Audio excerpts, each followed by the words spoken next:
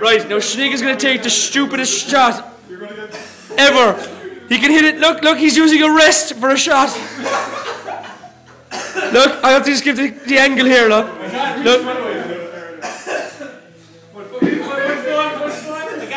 He's using the breadth. He's stretched across the breadth of the snooker table. The breadth of the snooker table with a fucking rest.